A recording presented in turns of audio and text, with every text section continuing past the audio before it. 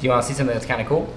This balloon is filled with the air that we breathe, which is mostly nitrogen. It's got some oxygen and some carbon dioxide. I'm going to put that into liquid nitrogen. Now, liquid nitrogen is very cold, about negative 320 Fahrenheit, negative 200 Celsius. And what that means is that as the temperature goes down, the volume is going to decrease rapidly. The nitrogen that's inside that balloon is actually going to become liquid along with the oxygen. And now I'm going to pull this out, and you can see what that looks like. And now it's reheating, and so now it's going to re-expand back to its original shape. And it just takes a little while because it has to heat up fully.